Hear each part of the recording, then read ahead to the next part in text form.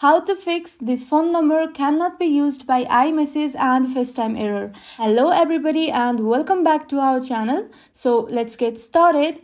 First of all, make sure your iPhone is connected to a stable Wi-Fi or cellular network. Without a good connection, iMessage and FaceTime might not activate.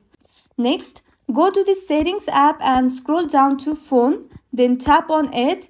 Here, make sure that your phone number is correctly entered under My Number. Now, let's restart iMessage and FaceTime. Tap on Messages and toggle off iMessage. Wait for a few seconds before turning it on. After that, go back and tap on FaceTime and toggle off FaceTime and wait for a few seconds before turning it on too. After that, restart your iPhone and your FaceTime and iMessage shall be working. To ensure everything is synced correctly, tap on General followed by Date and Time. Here, make sure that Set Automatically is turned on, which ensures your iPhone is using the correct time zone, which can affect iMessage and FaceTime activation.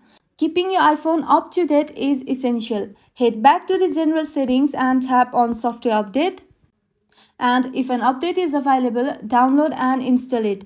This might resolve any compatibility issues causing the problem.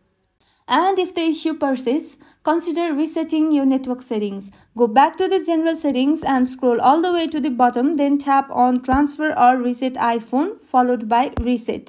And from here, choose Reset Network Settings. This will reset your Wi-Fi networks and passwords, cellular settings and VPN settings, but it won't delete any of your data. Another simple fix is to reinsert your SIM card.